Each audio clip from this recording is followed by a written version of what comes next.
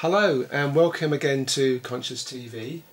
I'm Iain McNay and today is another programme in our series on the Enneagram, and today we have 3 Type 8s in the studio who are going to share what it's like to be a Type 8, and we're going to have a general discussion about Type 8, help you spot whether you are a Type 8 or not, and also look at the potential of being a Type 8.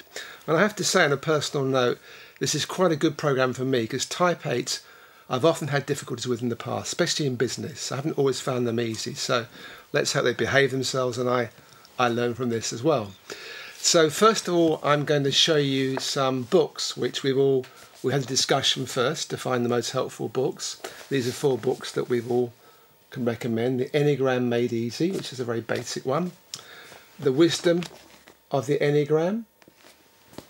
The Spiritual Dimensions of the Enneagram, and Facets of Unity, the Enneagram of Holy Ideas. Anyway, I'm now going to introduce our guest. So we have Phil, Christine, hello, and Lynne. And Lynne, Christine, I think you're going to start by giving us a brief summary of the Enneagrams, how you see it and how you were introduced to it. Yeah, sure. The Enneagram is a model of the human condition. It's a psycho-spiritual model, which is at the same time both old and new.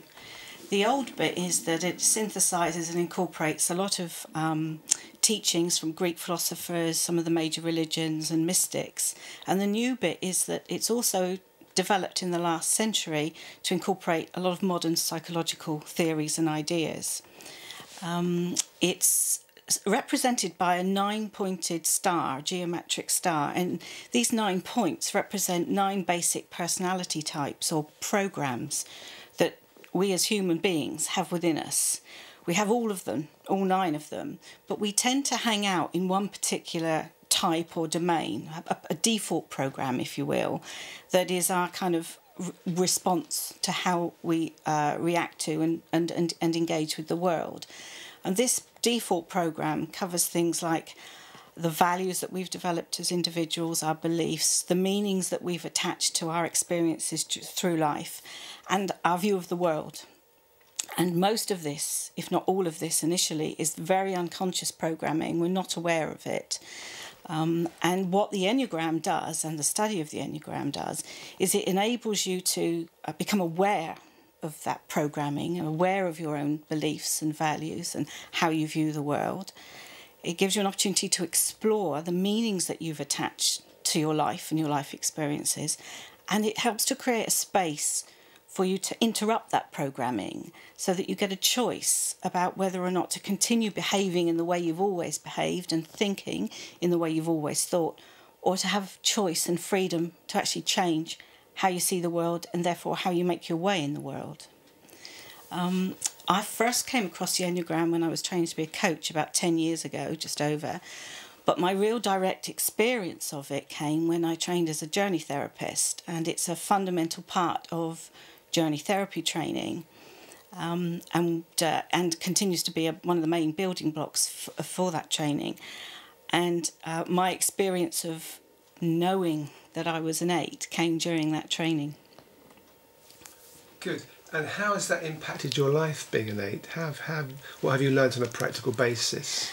Well, the first feeling I remember having was a sense of relief, because a lot of things started to make sense about looking back on my behaviour and the things that I'd focused my attention on through my adult life.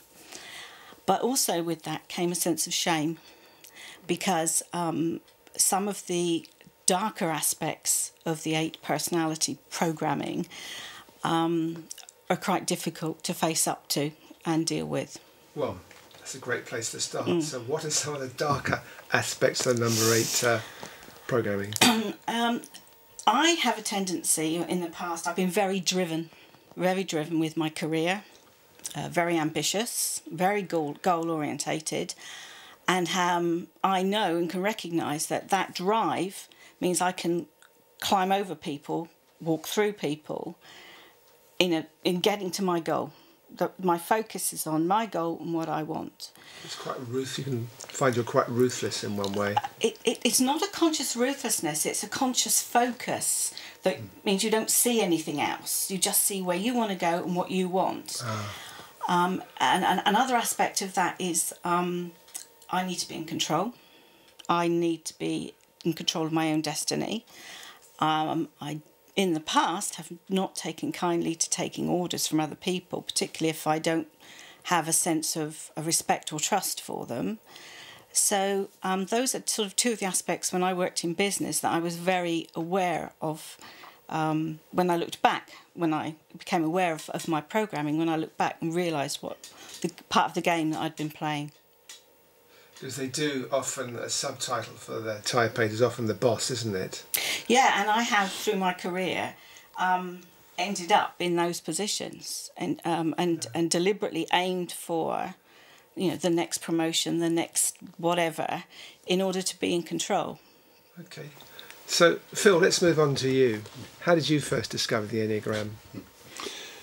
Well, when I met my wife about 20 years ago, it was love at first sight for me. And this was with your wife or the Enneagram? with my wife. And what I did was I very much in love, but we had lots of fights. Okay. We would just get into big fights. So for my commercial career, I'd done Myers-Briggs sort of training on other personality type issues. So we went on a Myers-Briggs course where the Enneagram was advertised. My wife and I, we didn't get much out of Myers-Briggs, but we went to the Enneagram course, and it was just such a sense of relief for me to see, woof, like my fighting as an 8 was something that I was just a personality structure that I was lost in, rather than being me. Because the shame that Christine was talking about was awful. When I got into a fight, I'd be fighting to win, and then if I did win, I'd feel awful. I felt terrible, and it was at work or in relationships. It was just a dynamic I found myself in, and I got a real sense of relief when I heard the Enneagram's way of looking at my personality structure. So, but how did you change then? Or did you change after you understood more about how you worked or your personality worked? How did that affect you on a practical level? On a practical level, I guess that's affected me in lots of ways. Ultimately, I guess I've changed my career because of that, because I've always been the boss. Ever since I was about early 20s, I've been the boss of whatever operation I was involved in. And I would act out because I would have a very clear focus on what needed to be done, what was the right way to get something done and get success and achieve goals. And often at the expense of the people in the team. Although I could lead and inspire the team, I would often hurt them. It would be really quite brutal at times, getting the job done. And I kept on colliding with this sort of sense of shame. While we'd done the job, I'd be getting applause for having led a team to a fantastic place, and I'd be feeling awful because of what I'd done to make it happen, or what I felt had made it into the shame. So in the end, I've sort of changed career and said I can't trust myself to be a boss. And now I'm getting a different kind of pain altogether. It's like I am not the boss. I've actively chosen not to be the boss of where I am at the moment. I'm working as a therapist in a team. And but isn't that a cop-out in a way? Because what you decided to do, and that's fair enough, you changed your career, but can't you be a boss and a good boss being a type 8? Maybe Lynne can come in. Cause, I really resonate with what's been said there, and I've taken a different path. I'm a chief executive in the public sector, and I'm on my 3rd chief exec role. And what I've had to do, because anger, the thing that you haven't mentioned that I have always been very much aware of, is I'm very quick to get angry. I think I'm just speaking it as it is. Everyone else thinks they've been completely raised out by me, and I'm like, oh, I was just telling you how it is. But they've kind of gone away feeling completely poleaxed by the energy and the aggression. It wasn't conscious aggression, but it's received as such. What I've had to do, I found the Enneagram 25 years ago, And at our best, 8s are servant leaders. We move to 2, so we're able to serve. We understand that people are important. And I've had to consciously work at that, yes, getting the task done. Because we can see how to do it, you see. We've got this laser beam and we can see the big picture. And it's just like, you just look at a situation, it's like, yeah, that's where we go. And you just assume everyone else can do that. And that was the revelation for me of the Enneagram. Understanding there are 8 other ways of seeing the world that are not mine. And actually, this was the really hard thing for me as an 8. They're equally as valid, because we're always right. In our shadow or our worst, we're right. And 9 times out of 10, we tend to get it right. So my work has been very much, how do I get into the servant leadership style, which is saying I am here to serve a higher purpose, which brings in the spiritual dimension of the Enneagram, and putting all of that energy, that focus, that drive into a higher order than just getting my own ego needs met. But I think rage, impatience, anger, wanting people to have done it, we're so fast as well. We do things very quickly, very immediately. We come from the gut, we're very intuitive. So it's not all bad, although we are the bad boys of the Enneagram. We're also fun. You see, my approach to that is I've taken a different approach to that change, and my approach is the fact that you talked about the 2, the 8's relationship with the 2. I very much denied. Just explain people that don't know. So, 2 is obviously another type of the Enneagram, and that's known as the helper. Yes, so people know. It's the soul child of the 8, where the 8 comes from. And I very much have come to realise that I denied my 2. I guess what I didn't want to do, by denying my 2, what it meant was I didn't want to take the risk of connecting emotionally, being vulnerable with another. Okay, I needed to be in charge of my relationship with the other, whoever I was with, and I didn't want the risk of being a servant helper. Was an awful thought to me in that role. And I've come to learn in a different way by becoming a training as a therapist now for 10 years working as a therapist. I've learned, I guess, to be in that role, but with connection with my heart. I've come to terms with my fear of my vulnerability when I'm emotionally connected to somebody. That's a big step, isn't it? Yes. And I don't think I could have done that if I hadn't become a therapist either. I think I needed to get out of the business environment, and very similar to Phil, and try a different way of being, move into a different way of being. And the big thing that's come for me is I want to be of service.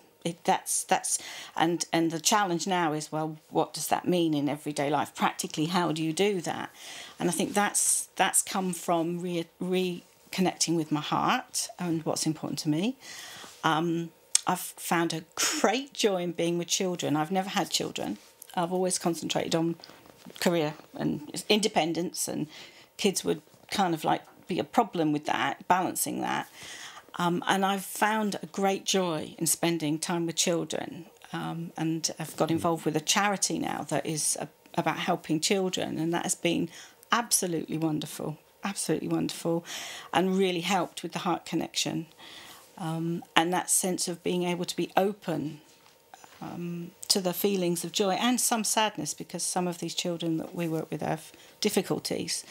And having the courage to sit in that emotion and not push it away, because one of the things I've found as an 8, I find the most difficult was sitting with love, sitting with people that love me.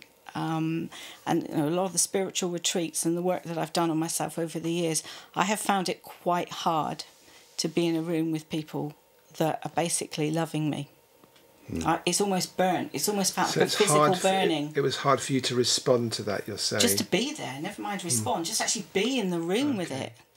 It's very intense. It's got easier as I've progressed, but I'm very aware of it. Very aware of it. So for people that are watching that don't know much about the Enneagram or anything about it, think they may be a Type 8, what other clues would they look for in terms of the beginning, if you like, of a investigation if they're interested. I think it's that needing to be strong, which is, it's as if it's compulsive. You feel that you have to be strong. You hide that vulnerable inner child away. At some point in our lives, we just felt we were on our own, we had to do it, we were the ones who were responsible, and it was down to us. And I think that's a huge feeling.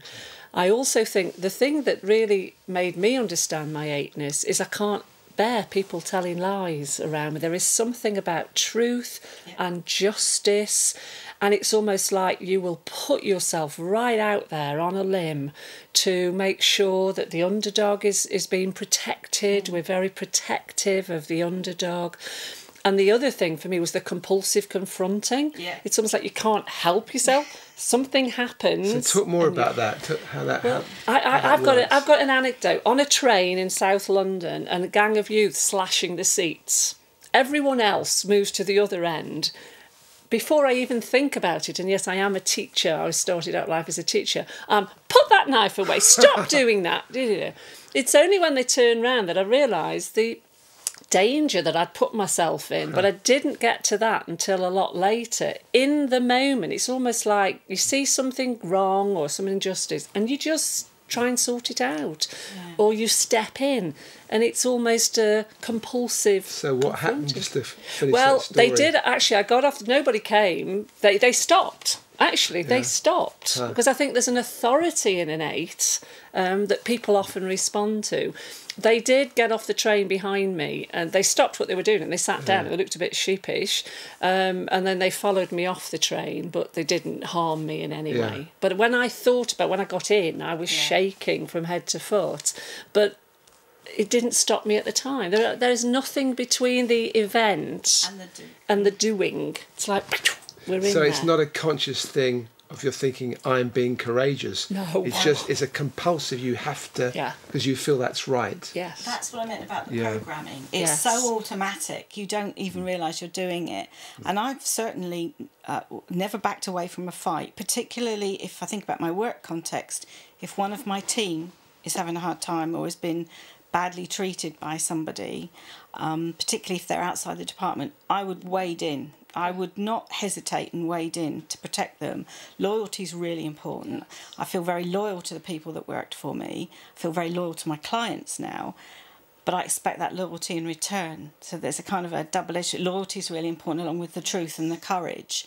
But it's not a conscious thing, or it wasn't a conscious thing at the time. But that's another common value, I think, for 8s. And injustice. I mean, I cannot tell you the number of campaigns that I've got involved in, right from Greenham Common many years ago, right the way through now. You know, the internet's brilliant because you can sit and do a petition, sign a petition, and write a letter to your MP almost automatically. Well, I'm there doing it. You know, I'm venting my discomfort or anger at the injustice that I see. Yeah. But I'm aware, the difference is now I'm really conscious that I'm doing it and I'm choosing. There's a space that comes up, that develops, and you think, okay, do I really want to react to this?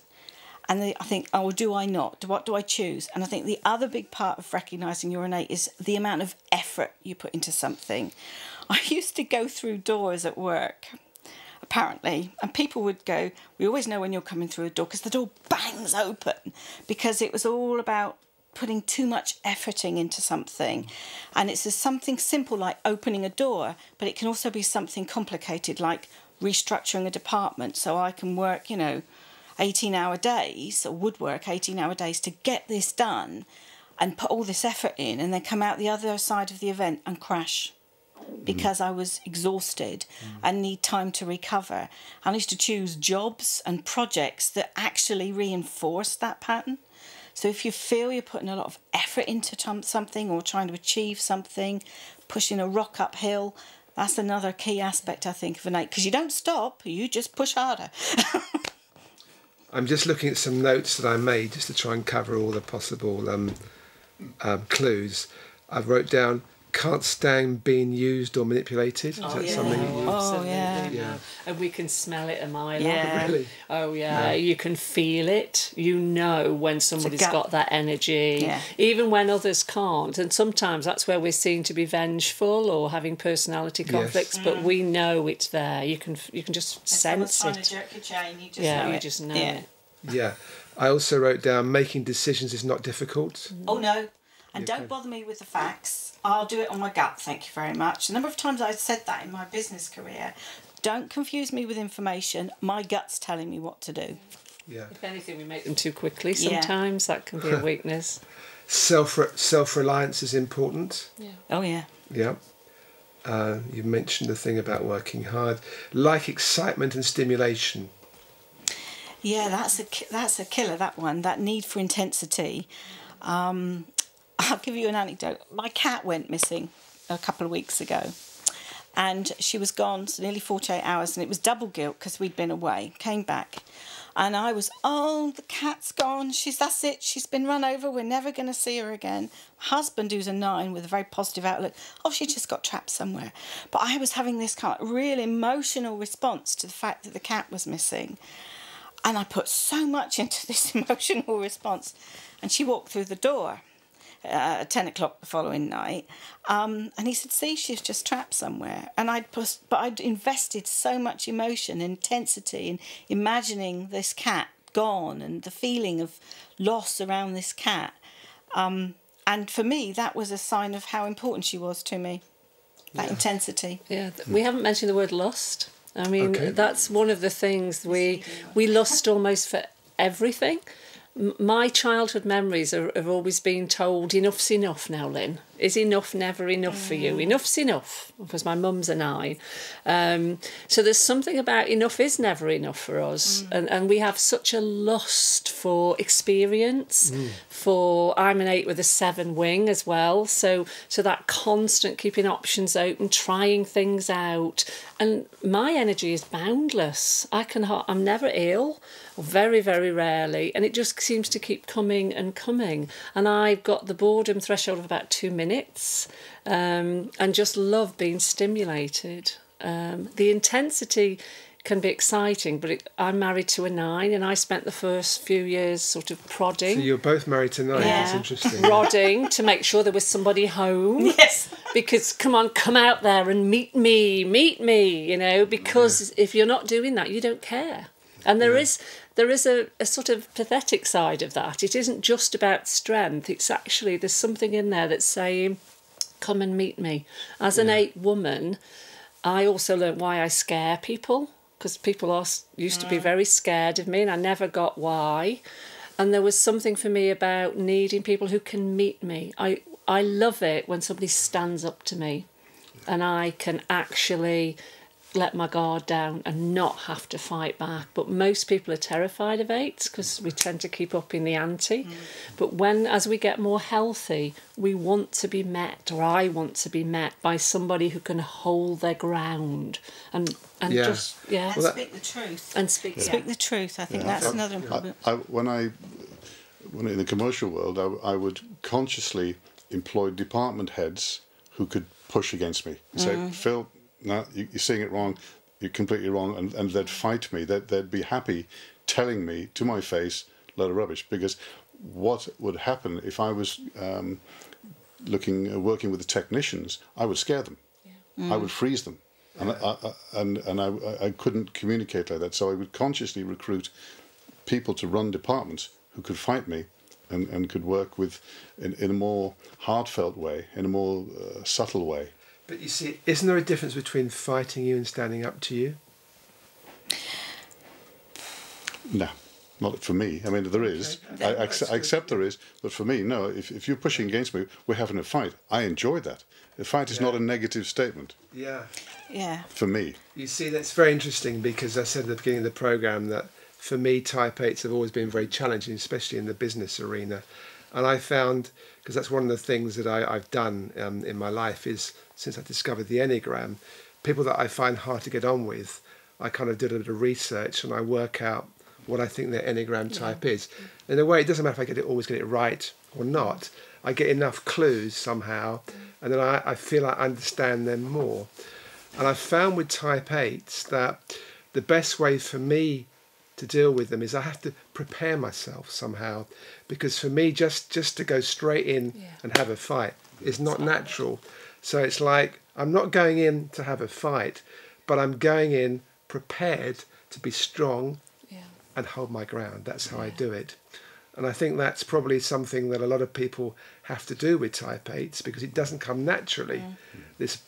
You're in their face for them to come back and be in your face. It's something you build up to, or you learn, or it's something you acquire. And my preparation as an 8 is in a complete service of a completely different dynamic. My preparation as an 8 is because I know people look to me as a leader, people will follow what I say. I've got to be really careful what I say, okay? And I don't want people leading me. I don't want to make a quick decision if it's not properly informed. So I would go to, in Enneagram speak, I'd go to my 5. I would do an awful lot of research to avoid the shame I felt of making a mistake. I didn't want to lead people in the wrong direction. So I would do an awful lot of work to protect that. And that's what my preparation would be about, would be to protect myself from the shame of taking people in the wrong direction, because they'd follow me. People I worked with would tend to follow me wherever I went. And that's a big responsibility. As I listen to the three of you, the kind of the feeling I'm getting is that you haven't necessarily fundamentally changed yourselves, but you've refined yourselves, and you've used your basic energy, personality, whatever we call it, in a more intelligent way. Would you agree with that, or do you want to comment on that? I think that's so, because when I first discovered I was 8, I didn't want to be an 8, and I rejected it. But now I'm glad I'm an 8. It's as if I can celebrate the good things of me and have completely toned down the other aspects. So yes, I think that trying to be more intelligent, having choice, having space, being conscious about the impact. I've used the Enneagram in 3 organisations in which I've been the chief executive, and it's very similar to what Phil was saying. It was like, well, if you want to share in this, you'll find out about me, because I really don't want to be these negative things. And I can find out about you. And what I discovered is people did make stands, and they did say to me, we can prepare for you now, Lynne. We get that it's not malicious, we get that it's not intentional, but it's exactly what you said. We can prepare because we understand the fabric of the 8 and how we can come and make a stand with you. And I saw teams change, my relationships with the senior team improved drastically, because we were all consciously using the 8 and coming to very high performance as a result of that. Was this toning down hard for you? There's a part of it that was very difficult, because there's almost like you can get high on some of this. The intensity, the relief of a good fight. You know, of a so a good fight. It's something that brings you relief. It's I've never thought of that. It's aliveness, and it gets the tension out of your system. It's physical. There's a physical feeling. It's like after a game. I'm 64. I'm an 8, so I'm not playing golf. I'm playing squash. Golf as a game is far too low intensity for me. Yes. I don't get anything back from golf. Yeah. And it's like that intensity is there. And after a game of squash, I'm empty. So just to understand you more, so when you appear to be having a fight with somebody, and I'm not saying you do this now, the three of you, but when you did, it was like almost a similar feeling after you've had a game of squash or whatever sports you guys do. It's like relief and that relaxation you can have after having a good run or something. It's a discharge of energy. Discharge, and what I found as well is I had no problem finding the words to wound. I even my father, when he was alive, used to say to me, and he was an 8. Your command of language when when the red mist is down, and the way you can speak and put sentences together to wound, I wasn't even aware that I was doing it. It would just come. I mean, I pray I never do it again, but I know that capacity, that potential is there. And what for me has worked is self-reflection. A lot of 5. now I go into, you know, the point of disintegration for 8s is if you get really stressed, is you can withdraw to kind of strategize and work out what's going on and work out a strategy for how you're going to come back into the game. For me, a lot of self-reflection, reading, meditation has helped me tremendously to create that space. And I don't consider it to be fights anymore. I'm looking for a win-win-win. A win for me, a win for the other person, and a win for the universe. And that was the big shift for me, to change that perspective.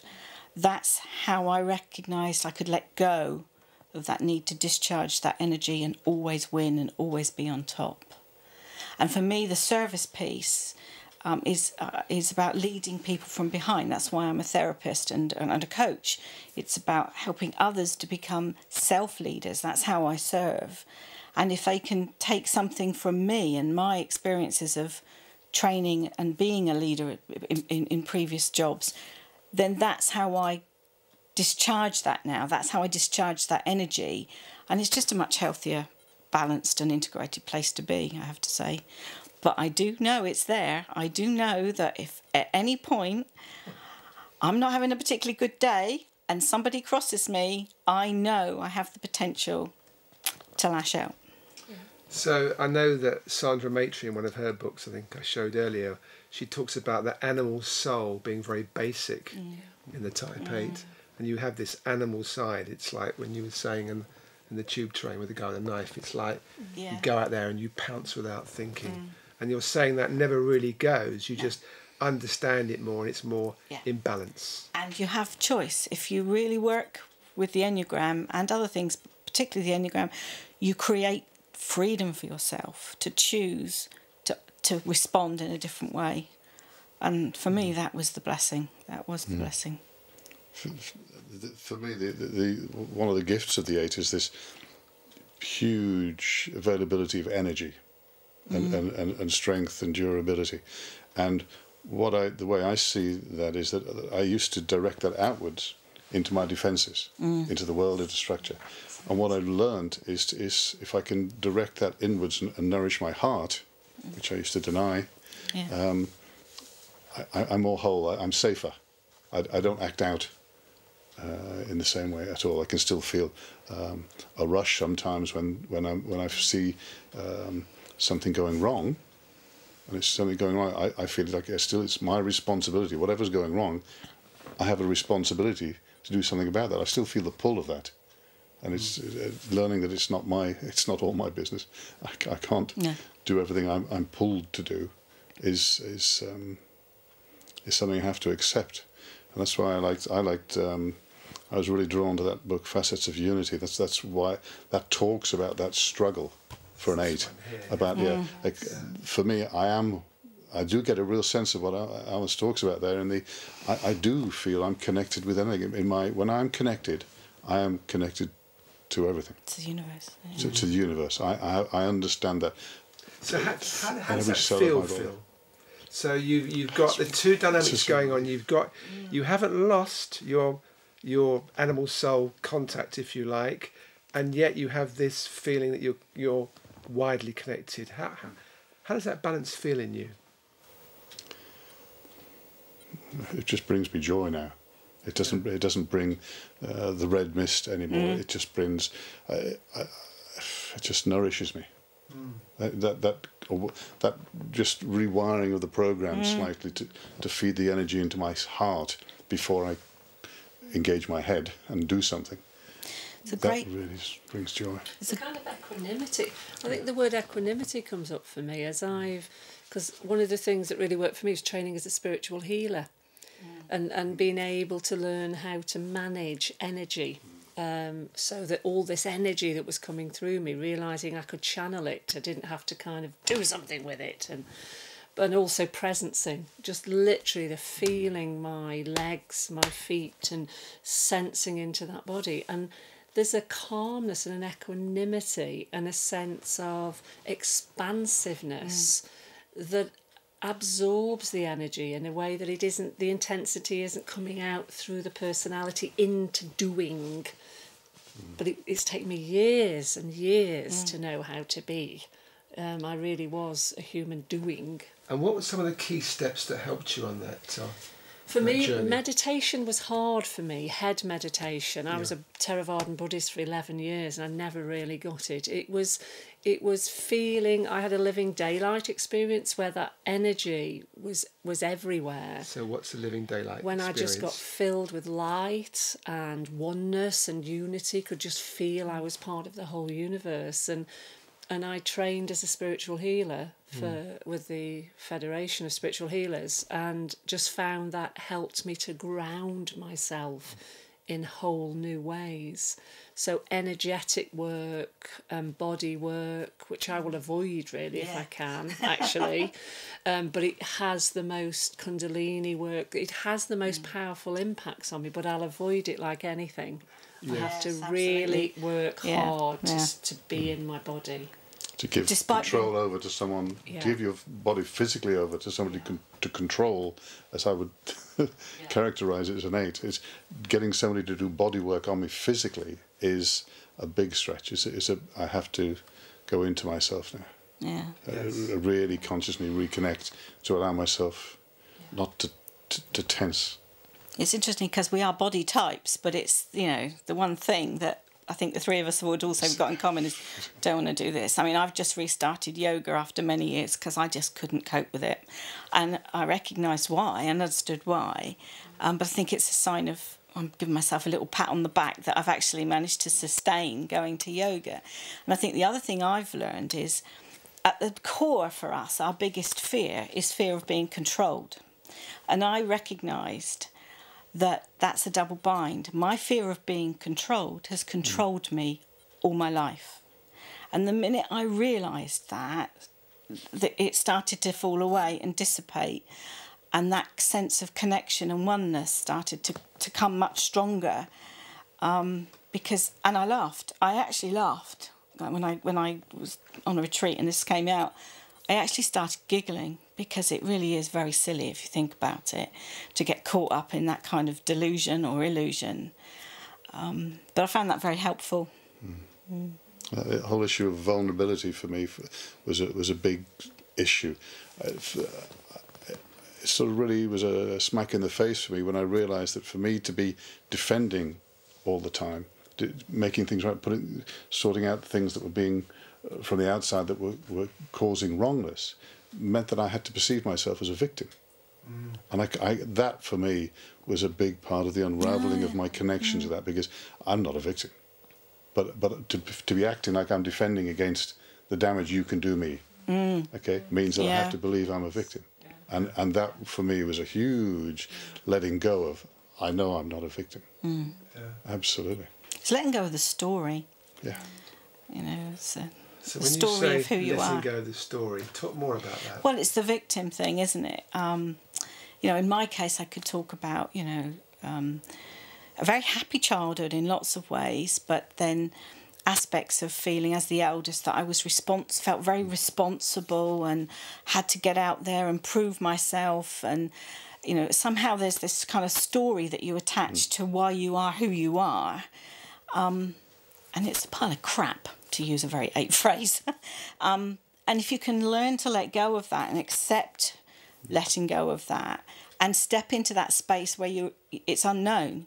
If you're not this, then who are you? And stepping into that space and being courageous enough and being vulnerable enough to explore who are you? And the answer is presence.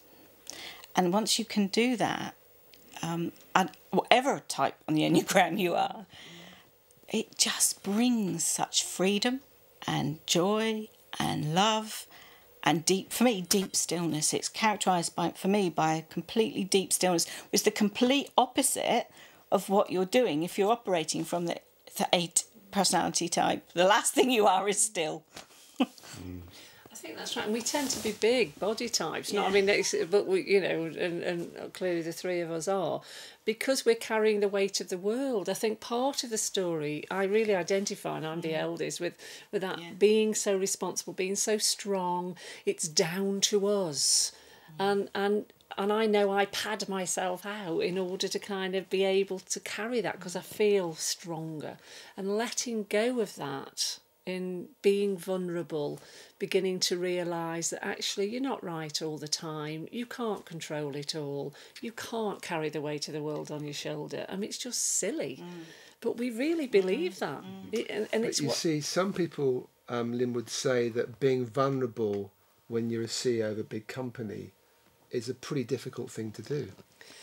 And it is. So how do you find that balance? I had to go into therapy to be able to... I had an experience of my usual ways not working and feeling very vulnerable, and I hid it. So I went into therapy to do that. And then what I realised is, as long as I'm authentic, for me, it was the big issue about vulnerability and authenticness. And realising that the more... If I'd made a mistake, instead of like blustering my way through it, that I actually went out to the staff and said, you know, I think I got that wrong. How can we do that? Expecting that they would react against me, I got the opposite effect. And the leadership theory now is right up into authentic leadership and self-awareness, but in those days, I'm talking 20 years ago, it wasn't. But I gradually got an experience that as I showed those parts of myself that were more uncertain, less sure, I didn't have to know everything all the time, that people responded very well. Now, if I'd been incompetent or I was saying I got it wrong all the time, I think it would have been a different reaction. But this was really showing I was authentically saying, I don't know how to do this, or how can we do that? I might have gone into my office afterwards and cried my eyes out, or shaken and thinking, I can't believe I just did that. I can't believe I just did that. But it was just staying with it. So people responded in a positive way to your honesty. To the sense that this is honest, this is real. Because with an 8, whatever, what you see is what you get. But I don't underestimate the challenges, because there are pressures on you from your board, from targets around performance. But my sense is, if you're on this journey of self-awareness and wanting to get out of the traps of the 8-ness or any type, then staying with this honesty and truth, and we're in this together instead of I'm here on my own. Was there a point for you, like both the other two guys, they changed their careers? Was there a point with you, because you worked as a spiritual healer, you trained in therapy, was there a point where you thought, well, maybe this isn't my vocation, to be a big boss, if you like? It's really interesting. I have spent my life saying I'm going to leave. So I'm an ordained interfaith minister. So I constantly do my spiritual work by training. And then when I get to the end of that training, I realise I want to stay where I am. Yeah. I even wanted to be a nun at one time, and the novice mistress, well, they wouldn't have me anyway, but the novice mistress said, no, your vocation, I'm in further education, so I've been a principal of a college, national Congo. So my true vocation professionally is serving students for second chance and further education. So there's a kind of bit of a duality with me. I'm always going to leave, but actually business and leadership is as much my spiritual path, I think, as going out into a different arena. Having said that, I've just moved to Glastonbury. Okay. So we have about 10 minutes left. I'd like to use this effectively as we can, and I am particularly interested, and we've done a lot on this already, but the clues that people watching can pick up of how to move forward in terms of they maybe identify themselves as a type 8 and they see that they're stuck in their patterns. The practical things that they can do in their own way, everyone has their own path in their own way, of moving forward to the potential of the type 8.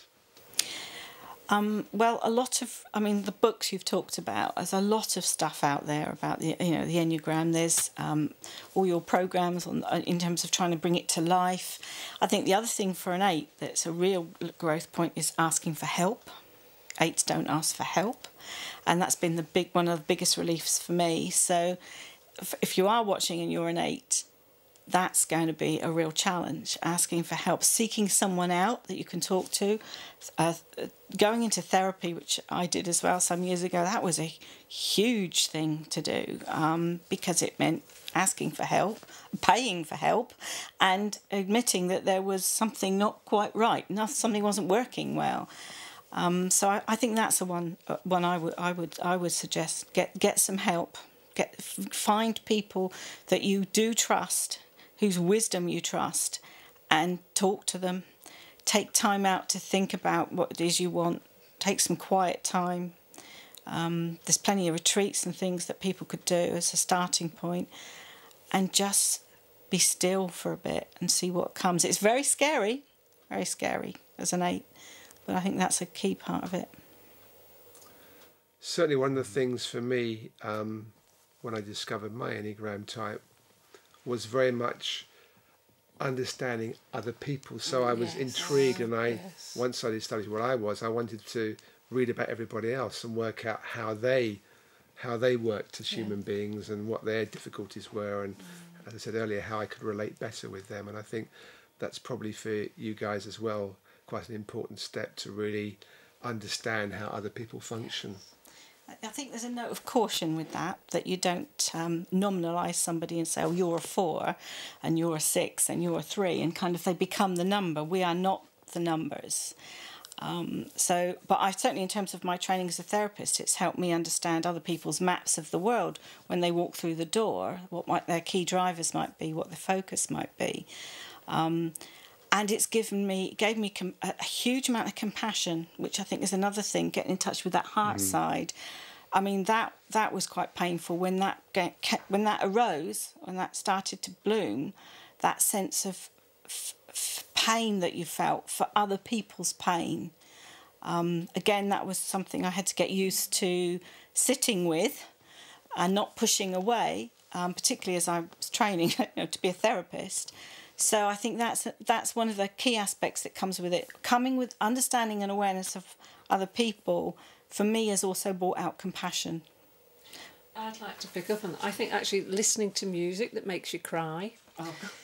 Finding things that actually you can feel in your heart. Because one of our shadow sides is we can perhaps cut off too quickly and easily. So I think heartfelt practices, that don't have to be complicated, just things that make you cry, things that make you feel connected to others, things that make you realise, because people are not objects, that they have their own way of being, that there is something in us that needs to respond to where they are and how they are. I think that's a really important movies element. do that for me too. Yes, movies. The Sufis say often, the Rumi often talks about this ocean of tears, and often I found in the early days when I started to meditate, I found that for me to reconnect with my body, I would go through a layer of tears before I would connect every meditation, and it was a lot of sadness to process, a lot of heart to process in that. And I guess the tip that was most useful for me in the early days was that when I would act out, when I would respond and start an argument, start a fight, I learnt what I called my skiing technique. I'm afraid of heights, so I learnt to ski. And going down a black slope, the best way to ski is to put your weight down the steepest part of the slope, and then your skis work and you're safe. But that's every instinct of my body was saying, cling back onto the snow, and of course your skis get light and you're all over the place. So the skiing technique is whenever every part of me says, okay, I'm going to fight now, that's a call for a fight. Every time I felt that, I came to recognise that, and I would do the opposite. I would just contact my heart, and that's how I bought myself the time. So it's not that I dishonoured that red energy in me, but I honoured a different part of myself and gave it time to join up, so I wouldn't get lost again in a fight, and that was really scary, scary. But I wrote down a little bit of research from the Enneagram books, and I wrote down some well-known people who are type 8. So just thought it's always interesting for people. Fun enough, quite a few of them are dead now. Golda Meir, John Wayne, I thought was really amusing. Martin Luther King, very different from John Wayne. Nelson Mandela, Charles de Gaulle, Bette Midler, and the one that made me really laugh was Sarah Ferguson. I never. I'm not saying it's definitely true. That was in one of the books. Just to give people a kind of a feel for some personalities who are type 8s. When the very first Enneagram workshop I went on, they went round the Enneagram and said, "Oh, Mother Teresa, Kennedy," and then they came to the end. They went Saddam Hussein. So there was often in the early days that the 8 was the sort of really negative figure, and I think bringing out that there are very positive 8s whose leadership can be quite amazing is great. In my discussions on the Enneagram, various groups, I think it might be an English trait. The English have a tendency to focus on what's wrong and what needs fixing. And I think, in the interests of balance, there are gifts that the 8s bring, as there are gifts that every Enneatype bring. And I think anyone watching this, thinking about, looking to diagnose themselves from the negatives, give yourself a break and also look at some of the positive things you bring to the world. Because if not, you can end up in a very dark and gloomy place if you don't, if you're just beginning to understand this work and want to explore it more. There are gifts. I think that's right. And the most liberating thing for me in the very early days of discovering the Enneagram was that the 8 was no better or no worse than any other type, which was, it was such a relief to me because I think we do harbour that we are the worst type. We really are bad on some level. So I think that notion that we're no better but we're certainly no worse was a complete liberation for me. Well, one thing I wrote down, I just remembered that I picked up from one of the books, was that when you were speaking, type 8s have the power to inspire others to be heroic, which kind of ties in what you're saying. It's to have this leadership quality is there, and others will follow and be inspired. If you're in your courage and your innocence and your vulnerability, somehow others will follow. And that's my deepest prayer for my clients, that when working with them, that they feel inspired to face the difficulties that they're dealing with, and the courage to change. Okay, we're going to have to finish there, but I want to first thank you very much for coming along and sharing yourselves. I think it's been a very helpful program and a very interesting program as well. So I'm going to just do a little plug again for these books, which we all looked at and decided was probably good to mention. So it's the Enneagram Made Easy again, which is a very basic one, but if you know nothing about the Enneagram, it's a good starting point. It has some cartoons there also to help you identify your type. And then going into more detail is the wisdom of the Enneagram, which isn't too complicated, but also starts on the potential of the Enneagram types as well. Obviously, these books cover all the 9 types. And then the Sandra's Matry, one of her books, The Spiritual Dimensions of the Enneagram, looks in more detail at the spiritual side and the potential. And probably the hardest read, but if you wanted to stick with it, the most potential, describes the potential, the best of the Enneagram, is Facets of Unity by A.H. Almas. So thanks again to my guests. And thank you for watching Conscious TV and this Enneagram series. We've done most of the types now, so if you feel you're not a type 8 and you want to know more about the other types, then you need to look at the Conscious TV website and find the other programs. So, and I hope we see you again soon, Conscious TV. Goodbye.